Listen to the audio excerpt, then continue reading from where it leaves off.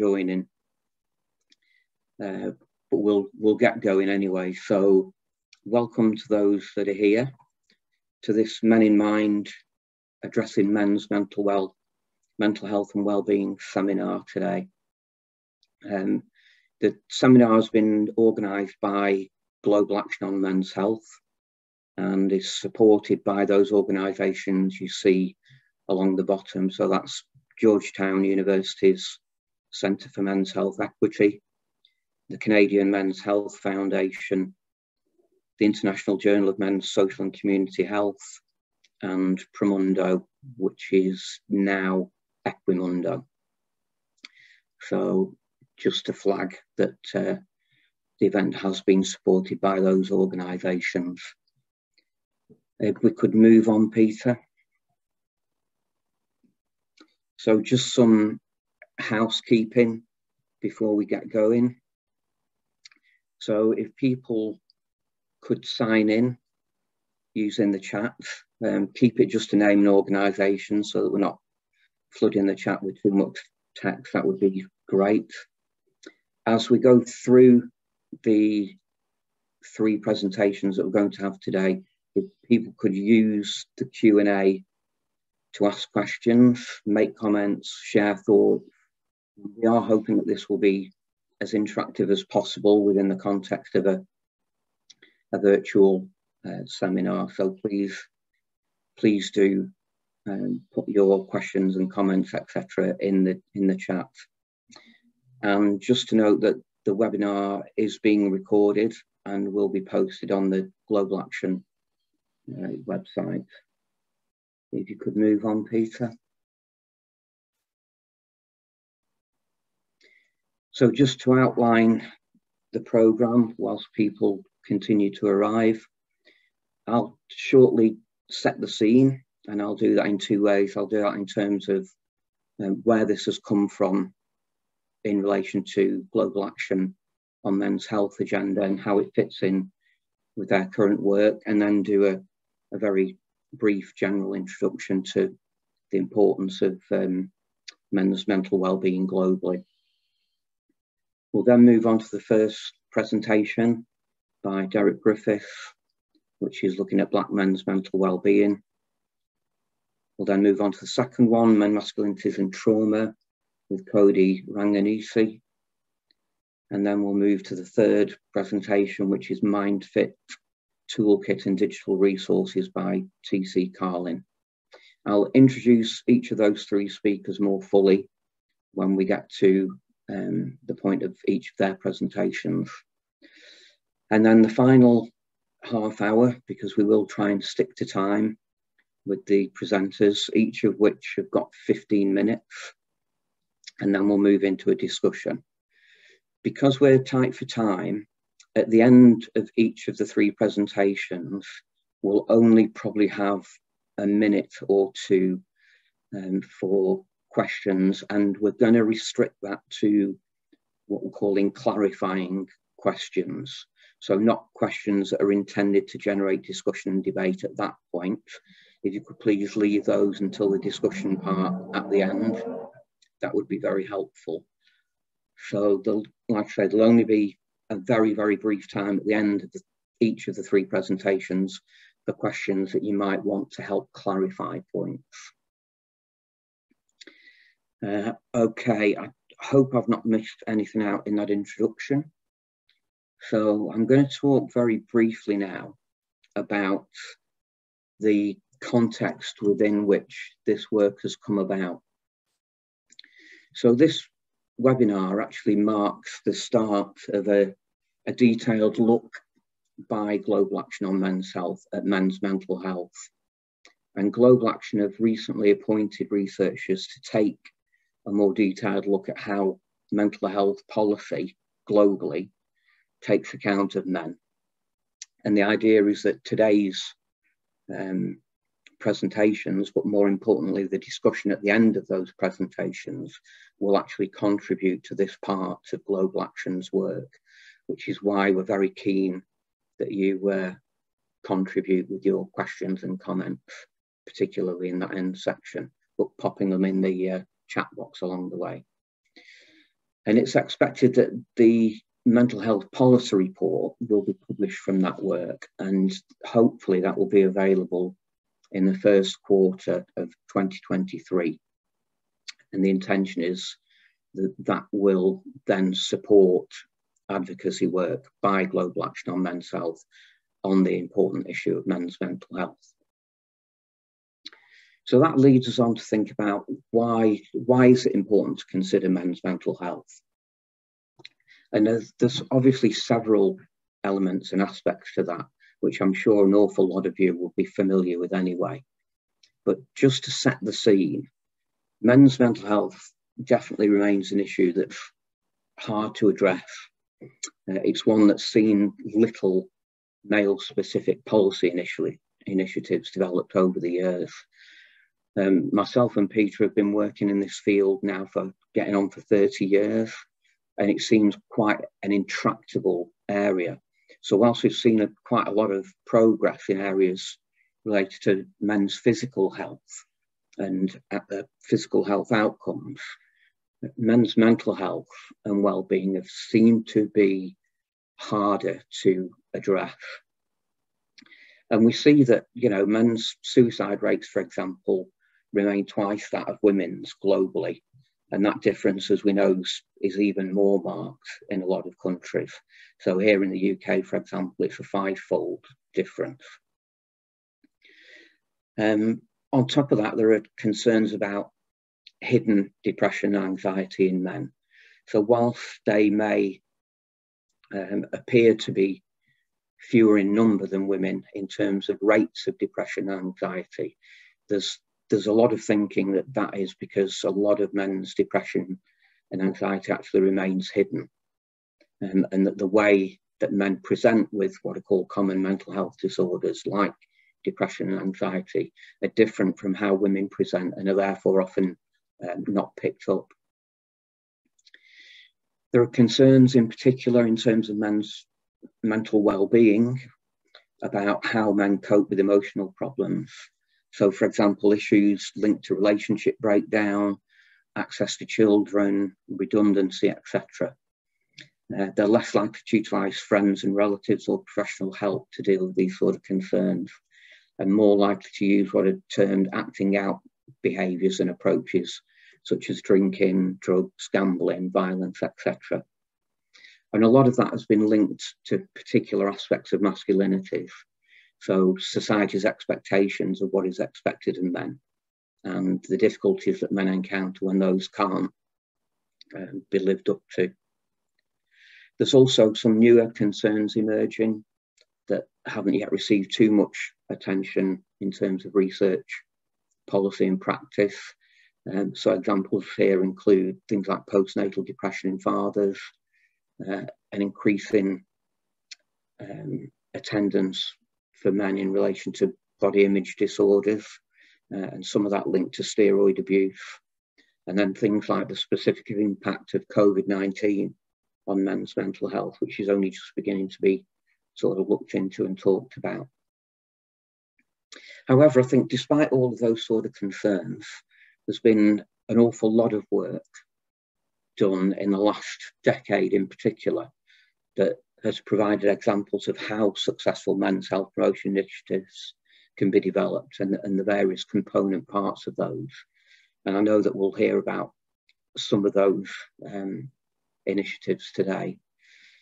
But some other examples, things like work undertaken with older men through men's sheds, which is pretty widely known about now, work with younger men and middle-aged men, engaging men's mental health and well-being through sport, engaging with fathers through routine depression screening, like in Denmark, community-based initiatives for fathers, like some of the ones that have taken place in the UK and elsewhere, and then also engagement with men in relation to mental health and well-being through arts and music. And these are just some examples of some of the initiatives that have developed over the last sort of 10 to 20 years. And the work of Movember in funding and evaluating these sort of innovative interventions should definitely be flagged here, and is worth checking out. So important in all of those initiatives is taking a positive approach to working alongside men, sort of recognising the strengths that they bring in helping find solutions to often complex problems. And that really is what we're hoping for today. So the idea is that through both the presentations and the discussion that follows, we want to focus not only on the difficult and challenging things in relation to men's mental health and well-being, but also to look at what can be done in policy and practice to take the next steps to help improve things. So without any further ado, we'll move into the first presentation, which is that by Derek Griffith, looking at Black men's mental health and well-being. Derek is founder and co-director of the Racial Justice Institute, founder and director of the Centre for Men's Health Equity, and professor of Health Systems Administration and Oncology at Georgetown University. He's trained in psychology and public health. His programme of research focuses on developing strategies to improve Black men's health and to achieve racial, ethnic and gender equality and justice in health and well-being. We welcome him here today as Vice Chair of Global Action on Men's Health, and he's on the editorial boards of the American Journal of Men's Health and the International Journal of Men's Social and Community Health. He's a contributor to and lead editor of Men's Health Equity, which is a handbook, and he's the author of over 150 peer-reviewed manuscripts. So with all those accolades behind you, Derek, I'm very pleased, having known you for some time, to hand over to you for the first presentation.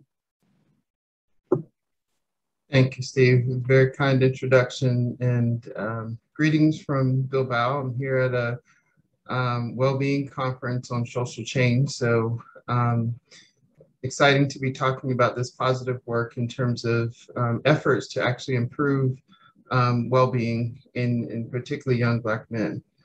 Let me get my slides queued up.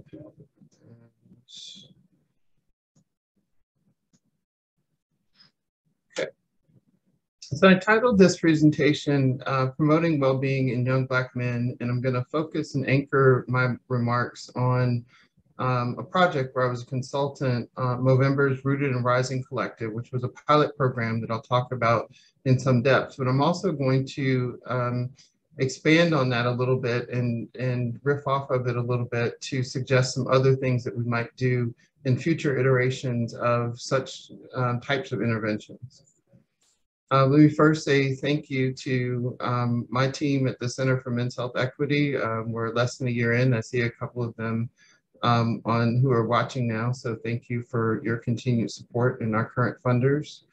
I also want to make sure that I acknowledge the Movember Foundation team, and particularly those who worked on Rooted and Rising, Kimber Smith in particular, who was really the glue to this particular project, and Tom Ellis, the current Director of Social Impact Campaigns, and many others, Chris Denson, who was the Program Advisor for Media, Business, and Creativity, and certainly the group of artists who were the anchor and the foundation of this particular project. So I'm starting with this quote that may be familiar to some and maybe not to others. Quote from W.E.B. Du Bois and The Souls of Black Folk, she wrote almost 120 years ago, where he asked the question, how does it feel to be a problem? And he wrote these essays talking about the idea of, and just really trying to characterize the ability to thrive amid really structural, political, social and economic adversity. And how do we understand how, particularly in this case, Black Americans what were the conditions that they were struggling with, and what were the things that they were doing to address those kinds of issues. This particular quote, I think, seems really relevant to today, because we often think of Black men, and particularly young Black men, as a population that are the problem, not that they have a problem, and that they are also part of and have ideas and have opportunities to be part of the solution. And so that this sort of stuck with me as something that I think is an important foundation. And we see these rates of particular leading causes of death the rates of homicide as the #1 cause, but in particular as it relates to this work, well, both, I think, actually, intentional self-harm and suicide being the 3rd leading cause of death for, again, however you particularly characterize young Black men. But in that age, all of these age groups from 15 to 34, I showed how the CDC tends to categorize the age groups. But I also want to make sure that I note that legal intervention or engagement with the police is a top 10 leading cause of death for 15 to 19-year-old and 10th for 20 to 25-year-old Black men. It's one of the few groups, I think Native American men or the young men are also the only other populations for which legal intervention, having had some involvement with the police, whether or not they were actually guilty or not, is a leading cause of death.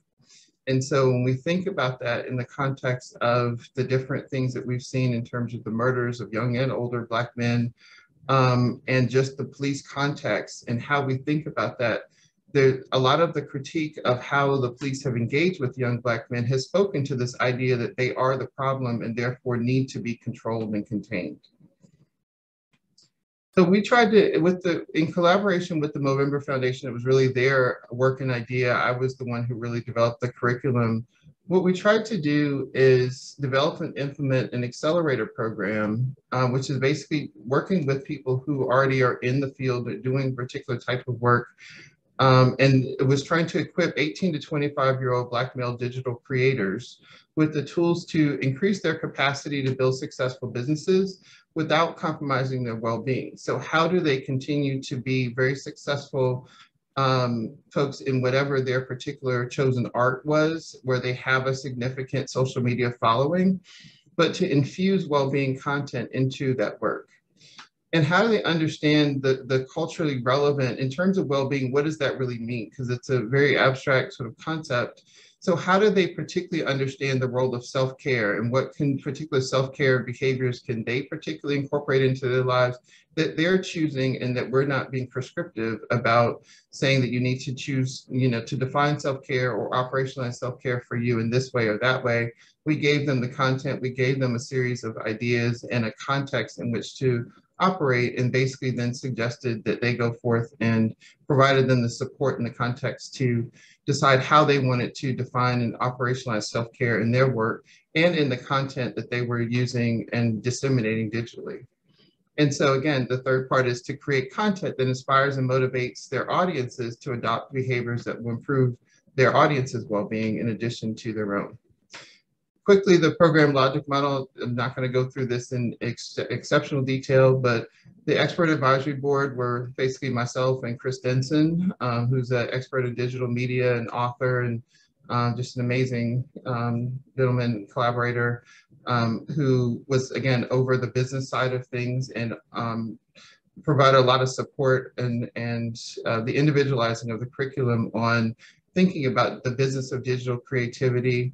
And then I developed more of the framework for thinking about self-care, mental well-being, and utilize the framework called the Information, Motivation, Behavioral Skills Model to anchor the framework and to give some guidance and structure to that. The 10 digital creators were provided a financial stipend and 11-week training program of about 30 hours. They created, each of the 10 of them created 2 pieces of self-care content that they, again, used in their own way and in their own sort of, in their own platform, in their own ways of disseminating and thinking about their own work and how they built that into their content and curriculum. And then we also saw that the goals and the outcomes were really to influence the creators themselves, but also then to influence their audiences. So these are pictures of the 10 young Black men. They were selected. They're all from the larger Los Angeles area. The plan for this project was to start it there because there was already sort of a cohort of folks that have been working in that particular geographic area. These young Black men were selected in part because they had such a large social media following. Collectively, you see 1.5 million followers. So again, the idea was to get past some of the challenges that we typically face with interventions, to think about how they need to incorporate things like this kind of creative self-care curriculum and content and mental well-being into their content, and have impactful storytelling and those kinds of things as a way to do the work that they're doing. Part of the work is also that the evaluation of the project was done through a mixed methods approach done by RTI International, who was contracted to do that work. They did in-depth interviews with, again, the 10 young men, some of the other staff members like myself or consultants. They did an experiment basically where they recruited followers of the cohort member to look at their responses to the different things, content analysis of the videos, and then description of audience engagement as the 4 tools that they used. What we found in that work, or what they found, was that the program content did have some significant effects, again, with a small-ish sample of 10 people, but again, you're looking at so many different data points, and the content was larger, that the viewers themselves, so if we think about the beneficiary audience, not just the young men themselves, the audience gave more thought to their own well-being after watching videos that actually spoke to that particular type of content. They increased their sense of how to engage in self-care, so gave them concrete tools, and so that translated to those young men. Inspired viewers to improve their own well-being, increase the importance of self-care, and help them, again, they judged that self-care is more important for themselves. And the viewers were 2.5 times more likely to intend to engage in self-care going forward after watching those videos versus watching videos that had their standard, that the artist had in their essentially standard curriculum and content. What was striking also, and that was a little unique, was that we were surprised that the audience found the creators more relatable and interesting when they included the self-care content versus, again, their already very successful content and curriculum and information that they had included in their products thus far. And so the fact that it made them more interesting and relevant to their audiences, they seemed to be more relatable. And it was seen as a positive that they actually prioritize their own well-being, increased interest in their content and the types of things that they were doing. And they were more likely to see that particular content or that type of content as relevant to them more so than the creator's other content, which we're calling the control content here. And so these kinds of content was significantly more engaging. They actually got more likes, comments, and shares than, again, the content that they had been developing or continue to develop during the same time. So this inaugural piece, again, these were 20 pieces that they came up with. In the interest of time, I'm not going to show the brief video. It's about 3 minutes, so we can show it later if there's time and availability for that. But I do want to close with a couple of comments from the Director of Equity, Diversity, and Inclusion for Movember about the importance of this project and why they saw it as so important. And he said, Jerry Jones said, "Rooted in Rising is a cornerstone by which we'll build an engagement strategy rooted in equity, diversity, and inclusion, particularly of Black men in America and with men of African descent, African and Caribbean descent more broadly." And one of the key tools in this, or one of the key sort of points in this, is that they centered the voices and experiences of the men in the project, of young Black men, and again, saw them as not just a population with a problem and that were a problem in the way that we tend to engage and characterize young Black men in our country, is really thinking about the fact that no, they were actually replete with strengths, creativity, and other assets that we could use as the foundation to then actually develop this kind of content that would have more influence on their larger audience, whether they were Black men or not. And as the Director of Equity, Diversity, and Inclusion, his hope was that Movember would continue to build frameworks and conducting equitable engagement and forging partnerships that allow them to continue to do this work in a larger context. So these are my next steps, or what I'm thinking. We're still chatting, and Movember is still deciding what they want to do. So I want to make it clear that this isn't something that Movember has endorsed or anything, but I do think it's important and noteworthy that we want to, of course, take the next steps of refining the program based on the lessons learned, expand the pilot, and see if we can do it in different cities. But I think that one of the pieces that's missing is going back to the initial sort of thoughts about Du Bois, is that we need to better understand the structural context, the things like anti-Black gender, structural racism. And I use all of those descriptors to be thoughtful about the precise ways that we think about what it means. That if you think about the unique ways that we think about the stereotypes of young Black men, that it combines these different pieces in a unique way that we have to better understand. And so this idea of intersectionality, how we play that out, is an important foundation for understanding what to give language, voice, and clarity for the young Black men about what they're experiencing and why they're experiencing these particular challenges, and which parts of those challenges are they in control of, and which parts of those challenges are structural conditions that they need to be aware of, and that they themselves, by doing self-care, may not be able to overcome, but they certainly can try to, in their own lives, mitigate that and work with others by organizing and so forth to actually engage in work that is going to help address those kinds of issues. And then the last thing for me is, I think, to strengthen potentially the focus on connectedness and collective well-being, in addition to the individual level of self-care. One of the things that the young men talked about a lot was, in the video and other spaces, was the importance and the power of just knowing that they were in this network of these young Black men that they had never met before, and that they were struggling with the same types of problems, but they were connected in understanding these issues in a similar way and trying to work together for not only having successful, small businesses, but also, collectively trying to improve themselves and others. So thank you very much. Thank you, Derek, and thank you very much for sticking so well to time as well. That's great. In terms of sort of a clarification question, there was one popped up in the chat, which was about the sort of rollout of the program, but I think you addressed that in your second to last slide, that you're hoping to expand it to other cities. So I think that probably covers that, but if not, we could come back to that during the discussion. It may be that there's a wider discussion point at the end about how to transfer knowledge learnt and how well that knowledge transfers into other contexts and settings. So great. Yep, someone wants it in Philadelphia, so there you are. There's your next trip, Derek. Okay, we'll move on then, so that we can make sure we leave plenty of time for discussion at the end. And I'm pleased to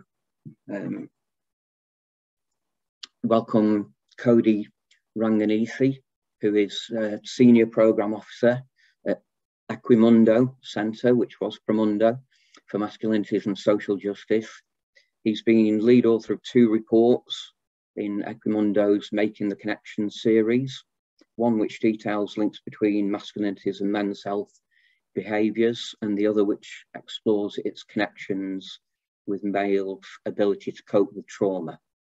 In that role, he partners with organisations to design, implement and evaluate gender transformative projects aimed at fostering critical reflection on masculinities and gender norms. He leads Equimundo's work in the United States, which includes a comprehensive sexuality education programme designed for older adolescents in Washington, DC. And he also manages several violence prevention projects, working primarily with fathers and their sons in Jordan and Kurdistan region of Iraq.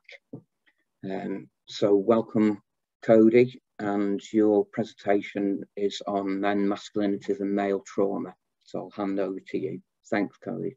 Great, thank you so much, Steve, and good evening, good afternoon, and good morning to those. I was pleased to see some familiar faces on the chat, and welcome to those joining us from around the world. As Steve had mentioned, my conversation today is around masculinities and male trauma, and I am a senior program officer at Equimundo, and as this may be the first of hearing of us and our new identity, formerly Promundo US, We made that switch last month. So Equimundo, same mission and commitment to gender equality and social justice by transforming intergenerational patterns of harm and promoting patterns of care, empathy, and accountability.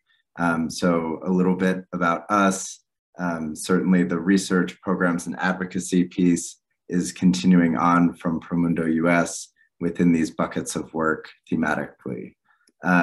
Today, I'm pleased to present the findings of our new report recently launched called Masculinities and Male Trauma, where myself and two co-authors, Henny Slay and Warren Spielberg, explore the links between masculine norms and masculinity and the experience of trauma and adversity among boys and men, and really look at the interpersonal, individual, and institutional links that sort of perpetuate the inability to adequately and healthily cope with trauma.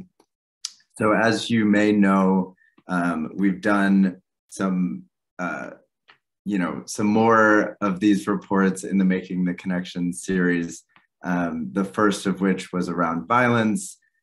Steve had mentioned the second around men's health, and thanks to Global Action on Men's Health, as well as Movember for supporting us there, and others. We're on our fifth now, and hopefully some more to come in the future. And so the outline of this report is sort of starting out as a conceptual framework. As most of you may know, varying degrees of, or varying definitions of trauma and adversity in the field of, psychosocial support, mental health, psychology. And so really just laying that framework to say, what are we talking about here and why should we be caring? The main part of the report is split into three thematic sections, really detailing the common experiences of trauma among men and boys across the globe. The first being assault and abuse, the second, war and violence, and then the third, racism, ethnic discrimination, and oppression. And today we're really going to focus on the second, given the relevance across the world in conflict settings and post-conflict settings, specifically in the Middle East, Europe, with Ukraine, and other conflicts around the world. The last is the recommendations for action. So in today's presentation, I'll go over sort of the headlines, but there's far more in the report that you can read after the presentation. So just sort of setting the scene and the scope of the problem, I think most of us have an idea of trauma, but I did provide a definition. As I said, it's a bit of a debated topic in some circles. So we use trauma as a psychological state developed when the experience of threat overwhelms an individual's coping resources. And so as you can imagine, conflict, war, and violence really do inflict trauma and adversity among many folks who are involved in battle and war, but then also civilians as well. So the data on the left-hand side of your screen just shows from the Images Afghanistan report in 2017. And so this is a survey done by Promundo at the time, the International Men and Gender Equality Survey, which some of you may be familiar with, just showing sort of the prevalence of trauma or events that could cause trauma. So, living as an IDP or refugee, physical harm, emotional harm. So just sort of, highlighting the ubiquity across all conflicts as well. And so this is definitely a problem that everyone should be paying attention to, and not only affecting those involved in conflict directly, but also those indirectly involved. So as you can imagine, the mental health toll is severe. We've, in the report, concentrated on subgroups being children associated with armed forces and armed groups, adult male participation in war, and then non-conflict homicide. And so some of the common mental health consequences across the board, PTSD, so post-traumatic stress disorder, survival's guilt for soldiers who may have lost comrades or for fellow soldiers, but survived themselves, and then just generalized trauma from witnessing, causing, or experiencing violence themselves or inflicting on others, which results in a wide range of different consequences from depression, chronic pain, anxiety, behavioral disorders, and suicidal ideation, particularly with the children associated with these armed forces, really disruptions in psychological and social development for them. So as you're thinking about the life course model and sort of early childhood development to adolescence, this really is crucial for their development. And then we also looked at not only from a conflict, direct conflict lens, but sort of the collective trauma in indoctrination and identity and the culture inside of armed groups or formalized military, and sort of how that would impact men and boys' mental health. Lastly, the reintegration challenges across the globe, whether formal or informal conflict, the reintegration challenges remain sort of the same: isolation, stigma, and really a lack of social protections and services, which I'll talk about in a little bit.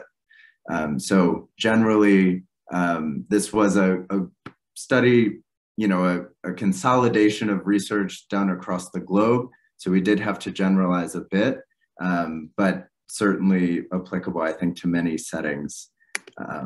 So as we talk about masculinities and conflict, I think one of the useful sort of tools is looking at internalized masculinities at the core. So really what we mean by this, some of these hegemonic masculinities, or sort of as some would consider toxic masculinities, would really include self-sufficiency, to be a defender or a protector. That's really central to the role of a soldier.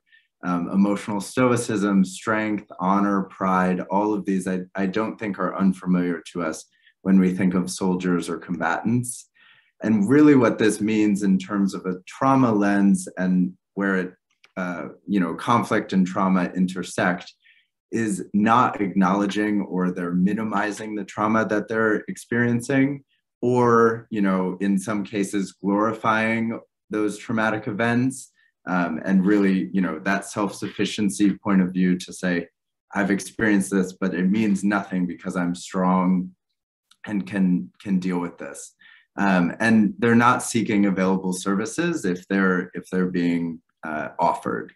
And then we tried to not only look at the individual manifestations, but on an institutional lens. So looking primarily at, military groups, as well as the services that they provide. In the US, the Veterans Affairs holds most of our services for soldiers. In other contexts, usually there's some branch of a public health or health framework, but there are limited or inexistent mental health support services specifically for active duty or informal groups. And so even the existing services are not very gendered in the sense of really tailoring their services to men and boys and their specific needs. In the work culture of the military, there's a hyper-masculine culture usually that incentivizes strength and with roles and promotions and retaliation of weakness. So it just sort of perpetuates the idea that you must be strong in order to be in the military or armed groups. And then, from a societal lens, the continued exposure to violence in media could trigger some response that maybe was hidden from trauma. And usually criminal justice systems are the response to any behavioral disorders moving forward. So the headlines here really is that notions of masculinity are omnipresent in all aspects of peace and security, from the survivors to the perpetrators. And all of these sort of hegemonic masculine norms that we know about are very present in the way that men acknowledge or don't acknowledge their trauma, and furthermore seek or don't seek services. And we know that individual behaviors matter, but we really need to shift the focus to the institutional and societal norms and frameworks that are set up to support men and boys. We know from our research and literature that violence leads to violence. The opposite is also true about caring men do lead to a new generation of caring men. So really embracing that and nurturing that. And really, as we move forward, thinking about a trauma-informed and gender transformative approach, specifically in the context of conflict, but across multiple varieties. Last slide here, just looking at some recommendations for, there's recommendations for everyone basically in the report from the different groups, but looking at this slide here, from a research point of view, I'd really love to read some research on the protective factors associated with male help-seeking behaviors, primarily soldiers or combatants. What are they doing that can be replicated as a protective factor? And then for policymakers and governmental institutions, really looking at the national frameworks and health systems, targeting active duty service members, veterans, ex-combatants around the utility and cultural and logistical barriers for accessing mental health services. And then finally, just more training and a very intentional gendered lens for any social services that are available for active duty or veterans. So that's all from me. Thank you so much. My email is here, and I'll be sure to share the slides after the. That is fantastic, and thank you again for sticking so well to time. This is making my life quite easy so far. I haven't seen any clarifying questions, so unless anyone wants to type one into either the chat or the Q&A very quickly, then my suggestion is that we move on and we can have a larger conversation and discussion at the end, if that's okay. So the final presentation today is on the MindFit Toolkit and digital resources, and that's being given to us very kindly by TC Carling, who is the President and CEO of the Canadian Men's Health Foundation, which is a national non-profit providing information, resources and motivation for men and their families to lead healthier lives. So under TC's leadership, the foundation is building an integrated approach to men's health that involves both mental and physical health. He and his team are committed to connecting mind and body health together to deliver programs and services, to giving men a full slate of resources to improve their well-being. Previously, TC has gained leadership experience holding executive roles with Canucks Sports and Entertainment, the GSL Group, and most recently as President and CEO for Fortius Sport and Health. He's also got experience in the non-profit sector, serving on the board of directors for Global Action on Men's Health, Anxiety Canada, Big Brothers of Greater Vancouver, and of course the Canadian Men's Health Foundation. So I shall hand over to you, TC, for the third and final presentation. Thank you. Thank you, Steve, and Cody and Derek. Well done on both your presentations, and thank you for sharing your insights. And it was nice to hear some commonalities throughout those presentations, and also some differences too as to the strategies that the Canadian Men's Health Foundation has taken on, in particular these last 18 months when it comes to men's mental health. As I said earlier, grateful to join many thought leaders from around the world trying to improve the health outcomes and lives of men and families, and in particular, improving their mental health. Over the next 10 minutes or so, I'll just give you a really high-level overview of who we are, for those of you who don't know, the mental health issue that we are focused on at this time, what our strategy has been, and some of the resources that we've built out over the last 18 months. With limited time, I'm going to go over the resources and assets fairly quickly. I'll talk about our strategy, but not so much on the granular statistics at this point, but I'm happy to do so offline or in the 30-minute window we have for conversations. But really, we'll talk about the journey we've been on the last 18 months to build out and develop digital resources that men and their families can benefit from here in Canada and globally. Just very high level, the national nonprofit of the Canadian Men's Health Foundation was founded coming up on nearly a decade ago by Order of Canada recipient Dr. Goldenberg. And we took from the onset a different approach to public health or men's health, with 72% of men in Canada deemed unhealthy. Our organization was primarily focused on chronic illness prevention. That work is ongoing and will continue to be the foundation with which the foundation is built on. But we also want to make sure we treat our brain like we treat the rest of our body, and complement the two of them with programs that can support one another. Three of the logos on the screen right now: the Move for Your Mental Health, the MindFit Toolkit, and the Don't Change Much podcast I will speak to in the next 7 or 8 minutes. None of those programs existed 1 year ago today. So we're proud of the work that we've been doing, and really the strategy of meeting men where they are and becoming and continuing to be a credible source of online information. For those who aren't aware, we have been a digital organization from our inception, taking research and testing to engage unhealthy men and encourage better self-care, offering these programs at a cost-effective way.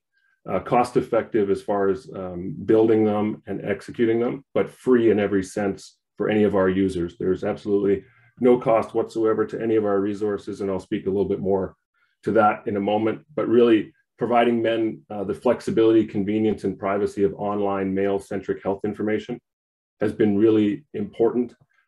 We were uniquely positioned as a digital resource for men. Little did we know the last 2.5 years just how uniquely positioned we were. But I'm happy to say and proud to say that our services were available, accessible, and needed even more so over the last 2 years, both for the mental and physical assets and resources that we've been offering. And that speaks to the fact that our numbers, our engagement numbers for socially distanced Canadians and those abroad have continued to grow. And I think something that's really important in this fourth square is there's a lot of noise, there's a lot of information out there, some of it credible, some of it not. But people who come to our resources know that they can get credible content, scientifically proven methods for improvement. And this is really important with so many inaccurate messages in so many different places in our online world these days. As far as strategies and partnerships are very important to our organization as a small to medium-sized nonprofit. So primarily we partner with government, corporate partners, and/or individuals of credibility that can help elevate our foundation in one of 4 ways. One of them being a value in kind offering, an amplification of our key messages or our reach, something Derek was speaking about. We have a national champions program, and you'll see some of their faces in just a moment. And it seems like it's a very similar strategy, and I look forward to learning more from him around their social influencer strategy. And something that stuck out from what he said that stuck with me was not only did those influencers benefit the people they were speaking to, but they saw the benefit as well as far as more engagement. So that's what we're trying to do with people who can amplify our message. We also partner with subject matter expertise and experts in this case in the mental health space. And of course, funding and revenue is critical to our sustainability, our growth, and our ability to bring these resources to those who need them. As far as the problem that we are trying to improve, we're really focused on the universal rise of stress and anxiety and other mental health issues in Canada.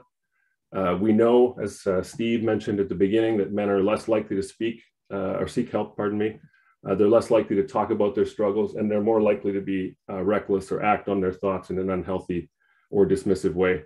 Often this is because of the masculine norms, health-related stigma, and we are trying to break down those barriers so men can talk more openly and freely about their anxiety, depression, or mental health challenges. At a very high level, some of the statistics in Canada at this time, 41% of Canadians identify as struggling with anxiety. 80% of the men are stressed at work. 60% are losing sleep over it. 1 in 5 adults screened for increased symptoms of depression and anxiety or post-traumatic stress as a result of the pandemic. And some of the behaviors that come from that, 60% worrying about finances, 30% feeling more moderate to severe anxiety about returning to the pre-pandemic world, and nearly 30% binge drinking. Despite all that, and to echo something Steve said off the top, our statistics show that only 30% of the people who use mental health support services in Canada are men. I think we can speak with confidence that's not because it's a lower number of people who are struggling, but rather a lower number of people seeking the help that they need. As stated in the introduction there, we are really committed to trying to treat our brain like we treat the rest of our body.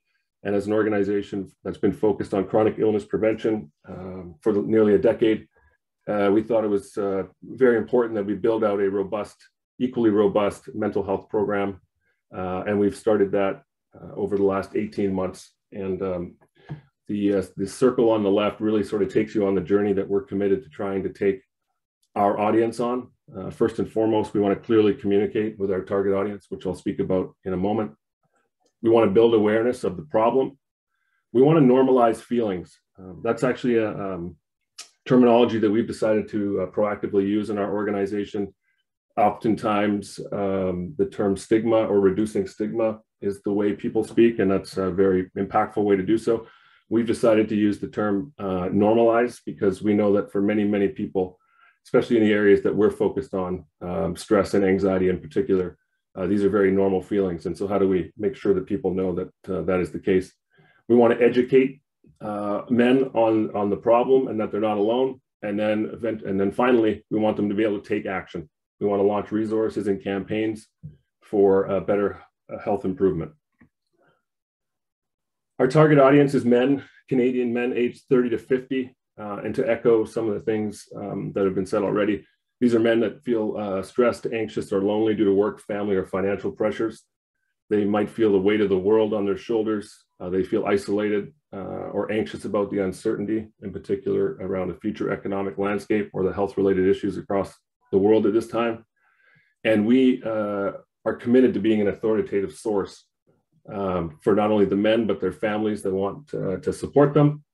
And that's why also part of our primary target audience are people who have influence over a man and the lifestyle and habits that they choose. That could be a loved one, a partner, a child, and so on. And in the orange box there, again, just to reiterate what was on the last screen, everything that we bring to our target audience must build awareness, must educate, and must be able to provide an action item. So exactly this time last year, June 1st of last year, we launched a Move for Your Mental Health month-long campaign focused on supporting men's mental health. It was a significant step for our organization, similar to Derek's social influencers program. For those that are not Canadian on our webinar today, each of those faces on there are well-known Canadians. The second from the left with the Canadian flag on his chest is Simon Whitfield. He's the first ever Olympic gold medalist in the triathlon and a 3-time Olympic medalist. He carried Canada's flag at the London Olympics in 2012. There's professional hockey players, people who work on a show called Hockey Night in Canada, which is the most watched television program in Canada, national broadcasters, and people with lived experience. We wanted to ensure that we partnered with the right people for the reasons we've said before. This was going to be our first step into this space. It was important that our audience knew that the conversations we were going to have were trustworthy, and they would be engaging, and they would get something out of it. And that's why we had 4 distinct themes last June as part of our engagement strategy. We wanted people to come away better informed, feeling less alone, because of the subject matter experts and the men and women across this country that they trust and they see on their television screens on a regular basis. And all of these resources are and were free. We used YouTube last year as our engagement channel, and we had 4 distinct themes last year. first and foremost how to start a conversation about mental health. The gentleman in the top left with the black and white suit on is a longtime professional hockey player who's a mental health advocate across Canada, having lost a teammate and a friend to severe depression and suicide back in 2011. He's taken his legacy and wants to make it meaningful.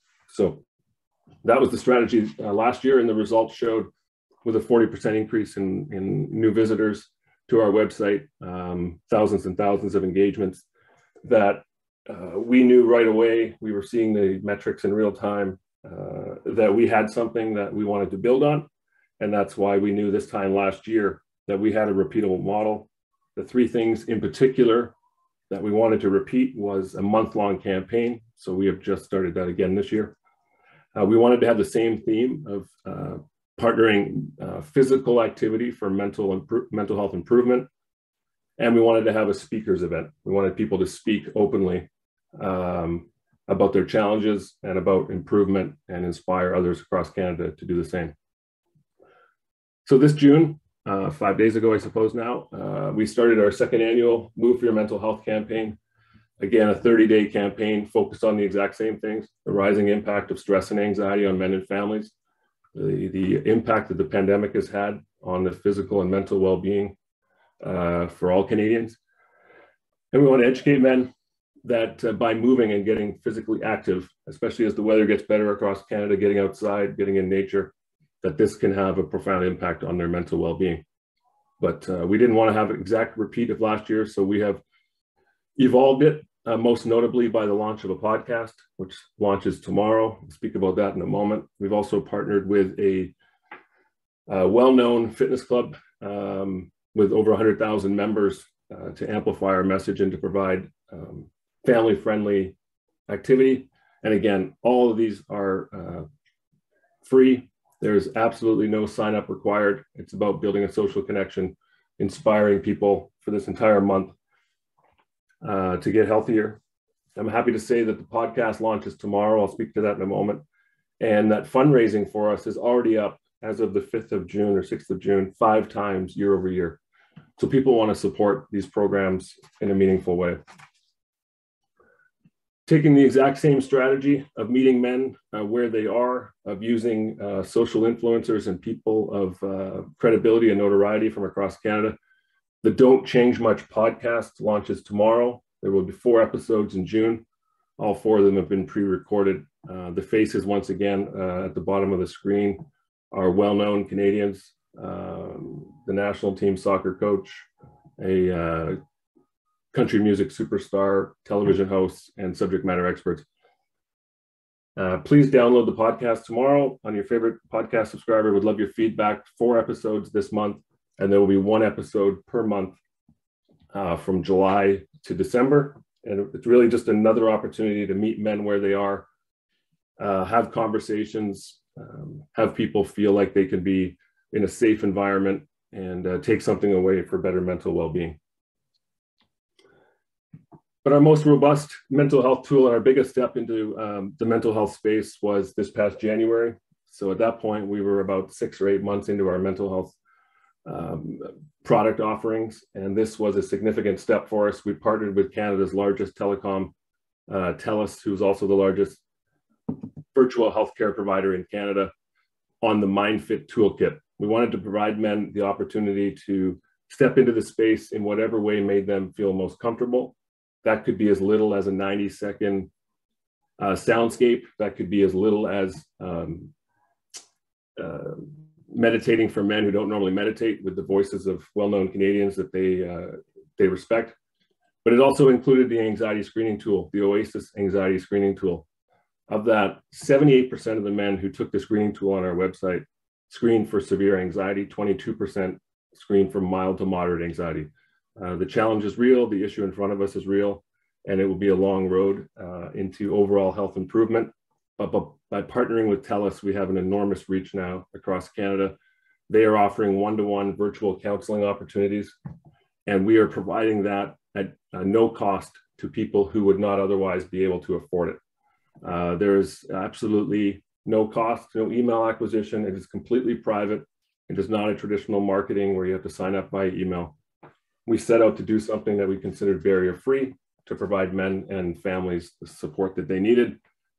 And again, we did it in a tone and style that would normalize these feelings. So these are digital ads that you would have seen across Canada, trying to normalize the use of the language, take care of your mental wellness. It's the manly thing to do. Manage your stress, not the other way around, and so forth. 1 minute, DC. Yeah, no problem. This is my second to last slide. Thank you. We want to profile well-known Canadians. So these are men of credibility in this country, Olympic champions, hockey players, and so forth, telling their own story about their own mental wellness and their own challenges. And finally, the last slide, just on digital engagement. I just want to show that what we believe is happening is that our mental health programming is driving much stronger engagement. So January 1st to May 31st, year over year, so that's this year versus last year when the mental health programming started. Our two primary English websites are up 45% in new users. We're driving all mental health programming to our CMHF website, and it's seen a 100% increase in page views and new users. And for us, that's telling us that the message is important, the message is working, and that we must continue to build it out. We must continue to meet men where they are. We are strong believers that with the right resources, healthier men make healthier families and much healthier communities. Thanks again for this opportunity. I'm happy to answer any questions you may have. Thanks very much, TC. And thanks again to all three of our speakers.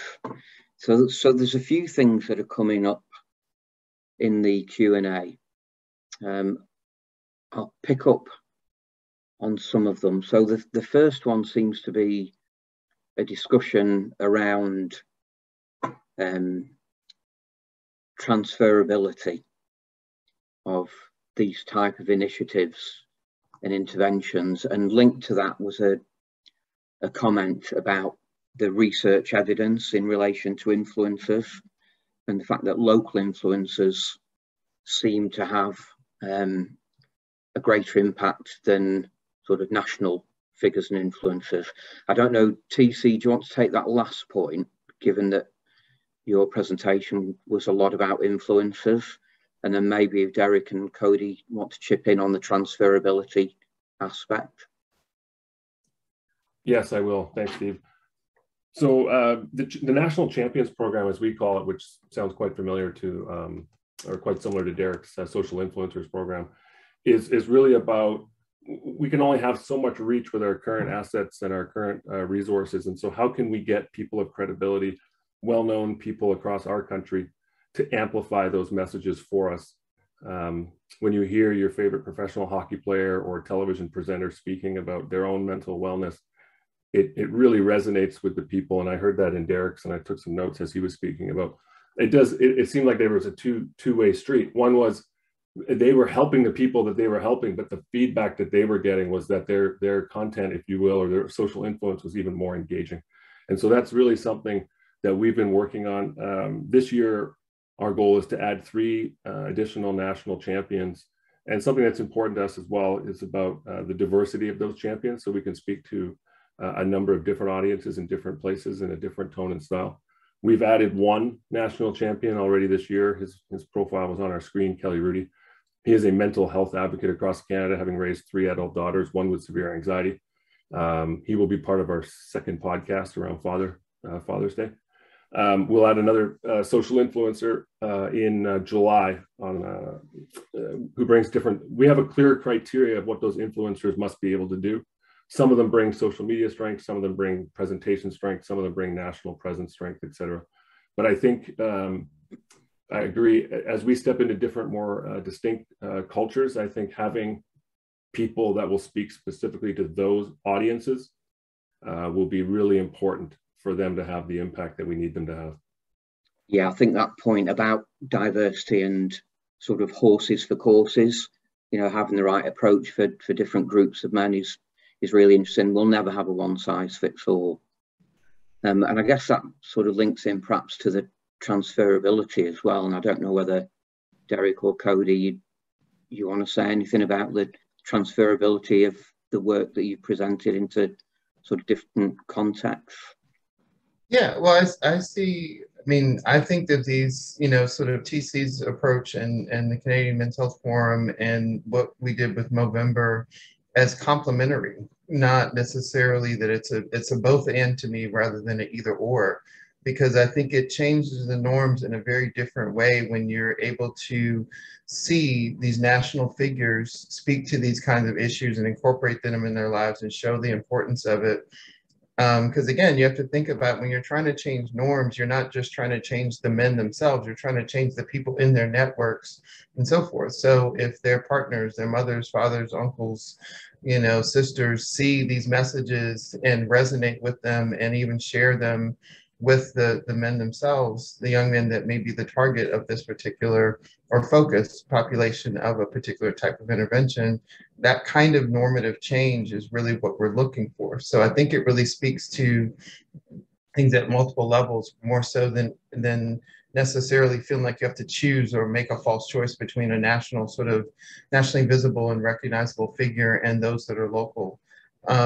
I do think, I mean, again, with the small pilot, it just seemed like, you know, it's kind of proof of principle that, you know, it does seem to work. And I think, again, it was great that they captured some of the, I'll say unintended, I'm sure intended, unintended benefits that it actually helped to improve their business, it helped to improve their relatability, that those kinds of things and just the spirit of the structure, I think is transferable. Clearly, you know, you don't do sort of apples to apples. You kind of see what in context actually is transferable to those spaces. But I think the core principles and structure does seem to be a recipe that could be utilized elsewhere. Before I bring you in, Cody, there's a specific question for you, Derek, about involving managed care organisations to fund participants who are their members in relation to scaling it up. Do you think that would be useful? I think it would absolutely be useful. It certainly hasn't been something that we thought about or considered before, but I love the idea. I mean, I think the other thing that could be more clearly connected, that I think TC's program does probably better than what we did, again, in my collaboration with Movember, is connecting them to resources that if they actually do have, you know, mental health problems, that they actually, if it's beyond just sort of promoting, you know, positive mental well-being, that there actually are mental health needs that they have, how do we make sure that they get directed to resources and so forth? And so I think having it within a managed care setting where that's very more clearly tied to, okay, let's make sure that we have those messages that are going to connect you to those resources that are available within a managed care setting. I think having those tools that both change norms as well as direct people who need them to resources, because a lot of people, when they have a challenge, they don't know where to go, what to do with those kinds of things. So I think that's a great idea. Great, thanks, Derek. Cody, do you have anything to add either on the influencers question or the transferability question?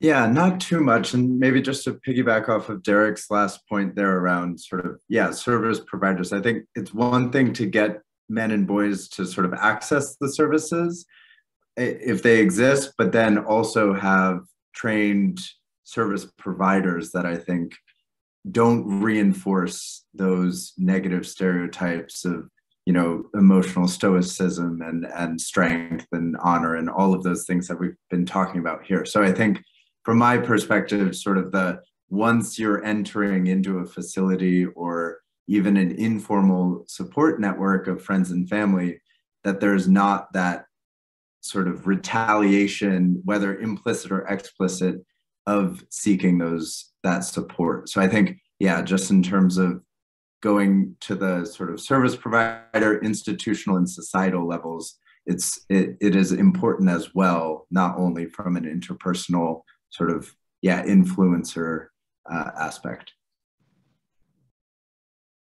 And just really quickly, not just because you're moderating, Steve, but I think your work on like the don't care, should care dichotomy and helping people to understand that framework of, we have these competing narratives around men's health and masculinities that we don't sort of recognize how those things are competing and that men are supposed to navigate both of those simultaneously when they're actually conflicting, that those kinds of things are really important and I think Cody's work speaks to that very directly, not necessarily framed in that language, but I think it speaks to exactly what you had described, in your qualitative work before. Yeah, thanks, Derek. So someone's raised an interesting issue, sort of putting you all on the spot, whether or not you could think of one or two national and global policy goals in relation to men's mental health. So thinking about what global actions advocacy agenda should be, because advocacy was another issue that came up quite a bit in the chat and the Q&A. So what might global actions advocacy agenda look like? What would the policy goals be? So one quick idea is that there are some countries, it's a small number as I understand it now, that are starting to include well-being goals or well-being as a national metric that they're using to guide policy. Again, much in the same way that we guide policy around economic indicators, that they're actually starting to use those. So I think if we were to, push that, it's more of sort of a gender mainstreaming sort of approach where it may not be obviously about gender, but it is starting to recognize all of the other factors that are very important in sort of a well-being sort of picture. So I think that's one at least place to potentially start.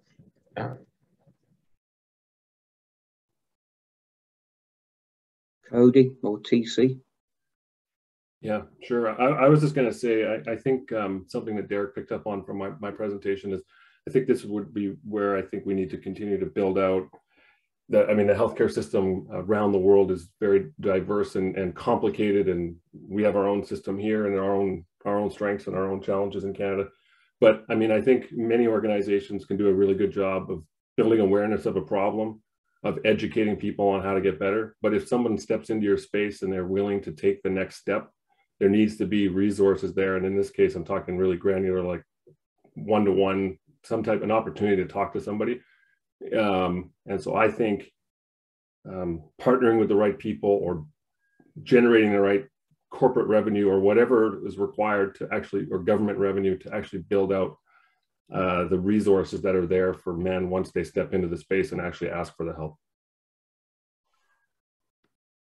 And staying consistent to sort of my topic in this webinar around conflict and militaries, I think one of the things as I was doing the research for this report, just the lack of data and just websites out there for active service military and or veterans was a bit surprising. And I think even those that do exist have many shortcomings logistically as well as sort of acceptability. And so I think, in a specific country context, doing a sort of framework exercise of identifying services that are available for active military and veterans, and also making sure that barriers do not exist. Simple barriers like, the amount of time that you served, or that you were honorably discharged from service, or, some of those barriers that really are restricting folks from accessing those services. Obviously pay and accessibility is another whole thing, and very country dependent on social support and welfare and stuff like that. But yeah, I think it's identifying those services, the service landscape at this point, because I don't think that's very clear. The only quick thing I also wanted to add is I think we have to recognize, and I think our collectively, our three presentations speak, and just the topic itself speaks to the fact that we have to think about policy change, but in the context of culture change, because you're not going to change policies that are not consistent with the culture. So you have to figure out how you're going to make the ground fertile for the policy to actually even get considered in a particular context. And so, and even say, you know, context, not just nationally, but even say in a military context, that if you don't actually create the ground, the knowledge, the awareness, the norms within the organization, that this is something that is, you know, frankly acceptable and normative and in a way that is actually not inconsistent with the values, or that is challenging the values in a positive way, then you're not going to get the traction that's necessary to actually have the uptake of the policy, even if it's passed. So I think what you're seeing here in the work that we do, and I know, frankly, and I don't know why I feel like I'm a commercial for you today, Steve, but for the journal. But I think a lot of the uniqueness of what the journal is offering is really about publishing papers that really speak to the different types of unique ways that we think about different populations, the focus on social and community health, and really thinking about what those norms are in different spaces and how that needs to be brought into how we think about policies and their acceptability in different spaces. Yeah, and that fits in with one of the comments that's appeared in the chat, which is about, you know, how often we try and cut and paste initiatives that are successful inappropriately. So it is about thinking these things through. And I think that also links into another question that's been asked, which is, I'll read it as it is. I might need to stick my glasses on, it's quite small text. So in certain community contexts, especially in conflict-affected areas, how would you assess the link, or sometimes the disconnect, between, on the one hand, programmes on engaging boys and men, and on the other hand, programmes focused on women's leadership and gender-based violence, which focus on women, girls, and other marginalised groups, or those who are at the receiving end of privileged masculinities? What have been the approaches so that these movements complement each other with a sense of equity? And I guess probably Cody, maybe you'd like to. Yeah, I can take this and then pass to others. I mean, absolutely complementary. And I think anything we do in the sense of engaging men and boys, particularly in their own health, but also in the health of others, needs to be within a feminist framework that centers gender equity at its core. I think when we talk about men's health, there is a space to talk about men's health and its impact on men, but there's also a space that's necessary to talk about sort of the impact, indirect and direct, that men's health has on others. And I think this is all one conversation, and it's in a way of framing.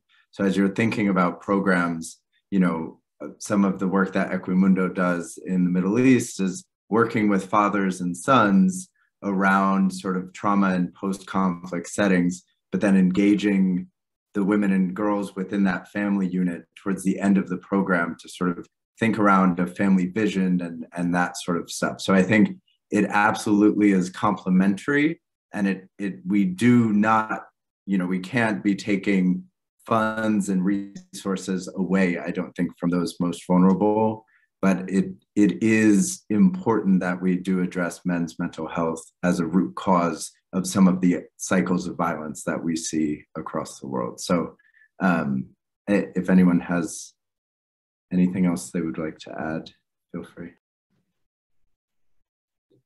Only quick thought is that it speaks again to the relational definition. Like, we tend to think of health and well-being in a particular way, but if you think about the ways that men often define health, when you actually ask them and engage them and do qualitative work or other work, that you actually see a very different relational definition of health. And a lot of that speaks to exactly what you're describing, Cody, in terms of there is this connection between the masculinities of what they're trying to do in relation to others, and that's an opportunity, whether you frame it in terms of masculinities or the things as it relates to manhood, where you're thinking about the aspirations and the values that are underlying the choices that they're making, and how to understand those particular contextual factors and the aspirations of what health really means to them at a very concrete level. So the male body schema, again, that Steve talked about in his work years ago, that Watson, I believe, originally talked about,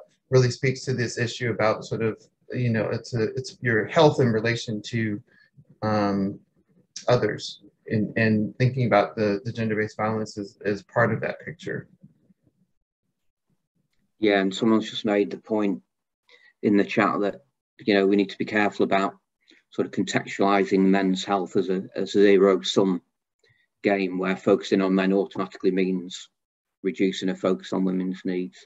And I think that links very much to the idea of understanding gender as a relational issue, which I think is very much the point that you were making, Cody, that, you know, things that tend to improve the health of men would tend to be beneficial, if the approach is a transformative one, would tend to be beneficial for women and children, and you would hope vice versa.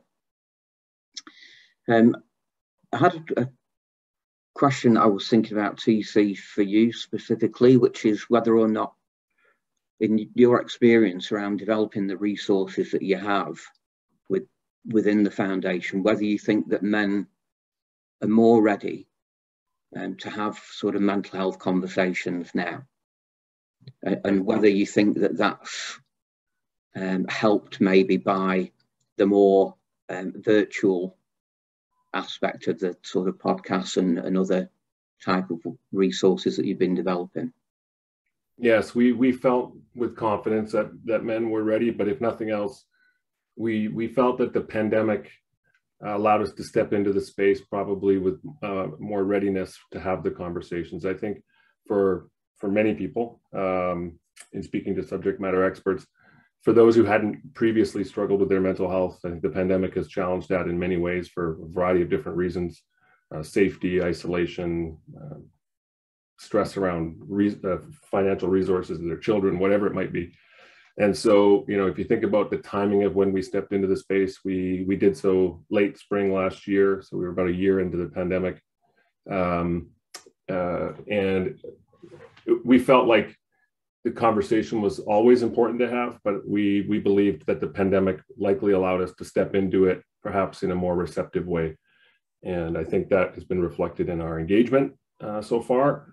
I started building programs and awareness back in 2011 for the same reasons I mentioned earlier. I worked for the Vancouver Canucks at the time that Rick Rippon passed away from depression, and did work with Kevin on a provincial program, which has now become a program across North America called Hockey Talks, and is about getting again same type of strategy, same commonalities of highly influential people to start these conversations. And I believed then that once the genie came out of the bottle, it wouldn't go back in. It's been another 11 years, but I think every time we chip away at it a little bit, the opportunity just gets better and better, to, again, back to my earlier phrase of normalizing it. And I think the pandemic, as challenging as it's been for everybody, has allowed us to normalize those conversations. And because there's, I think, a bit more of a common theme running through people who didn't even know what anxiety or depression may have felt like prior to the pandemic. Yeah, so something positive can come out of something quite negative. That's excellent. Derek, I was intrigued. You're probably more than familiar with the long-standing debates in health promotion about the structural versus the individual. Mm-hmm. And I know from your work that, you know, you're a great advocate of understanding health disparities in relation to structural concerns. So it was quite intriguing that you then present a sort of self-care model. I'm just wondering whether you could say a little bit more about that juxtaposition between, you know, the interventions at a structural level and the sort of individual self-care level. Yeah, again, I think for most of my work, I try to, it ends up being separated because of funding and other things, kind of to another point that was sort of raised in the chat. But I think there's always a need to think about how do men operationalize these things for themselves amid the structural conditions, amid the ways that we need to make structural change. So again, you have to, like, we can't wait on structural change of, you know, the ways that we think about what masculinities are, the ways that we think about how to infuse those into families, networks, and communities, to then wait on that for individuals to change, because so many are already suffering, struggling, and perishing because of that. So when we think about what are ways to do that at an individual level, it actually, I think, does speak to both needs. But I always think that there's always, we've separated the conversations artificially of the need to create structural change and sort of the micro individual level change, when we actually constantly need to do both. And so I think this was hopefully sort of speaking to that. And that was kind of why I raised it, and was suggesting that a next step needs to understand some of the structural constraints that these young men are individually facing, but then also think about how do you infuse that into the messaging of what needs to happen going forward, and help them actually to come up with, again, more positive masculinities, more of the different, the unique frameworks that Barry was talking about in the question of the novel frameworks that would actually speak to these issues that are going to be challenging, because a lot of the more novel frameworks tend to be limited by what's considered fundable. And so we tend to, you know, teach to the test or speak to the test if we are sort of grant driven, that you have to think of frameworks that are actually going to be fundable in a certain space. But yeah, I think it's really, for me, the both and part of that. Yeah, I'm aware of the time. Are there any closing comments from any of the three panelists? Thinking again in particular in terms of what Global Action are trying to achieve here. Anything that's come out from what you might have seen in the chat that might help Global Action in terms of develop the policy agenda or develop the policy advocacy agenda around men's mental health and well-being? Any final comments? My only final comment. Brief ones. Yeah, no, Steve, it'll be brief. My only final comment is if anything that I was able to present today resonated with somebody that's on here that they feel like I could learn from, that would work more effectively in Canada, or conversely that they might be able to model in their respective area, I would definitely welcome that opportunity. So, thanks, TC. Cody, Derek. Nothing from my side, just a big thank you to the organizers and those who attended. Looking forward to continuing this conversation for sure in the quarters to come. So thanks so much. Thanks, Cody. Yeah, I guess my last quick thing was first, I don't know that we said it explicitly, Happy Men's Health Month all. I think what this represents is the power of global action to bring together these types of organizations and, you know, bring together and highlight these kinds of models, you know, from Canada, from Equimundo, who's, you know, really global, and how to bring those visibilities so that people can be inspired to translate those into spaces and take the nuggets of what works for them in those spaces and apply those to men's health issues locally as well as globally. Well, thanks so much again to Global Action for organising this, and for the three speakers. Just a very quick reminder that hopefully the abstracts from these presentations will be published in the International Journal for Men's Health. We're also always seeking papers if anyone's interested in submitting papers. And a final reminder that the recording of this, and I think the slides themselves, will be available on the Global Action for Men's Health website. Is there anything else, Peter, that I've forgotten? No, that's it, Steve. You've only forgotten to thank yourself for chairing so expertly. So thank you very much indeed for everything. Yes, big pat on the back for you and all the speakers. Thank you very much indeed. Brilliant. Well, yeah, thank you to everyone who attended as well.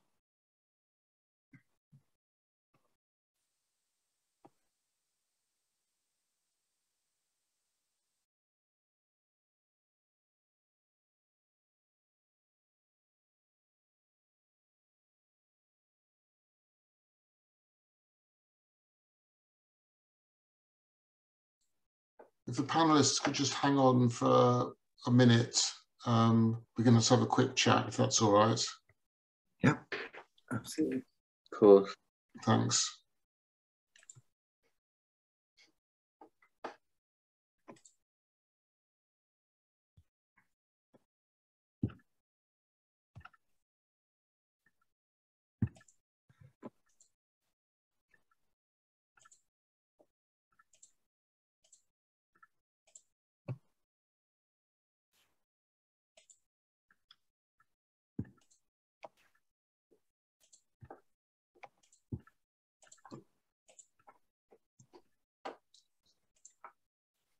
Okay, guys, I'll just switch the recorder off.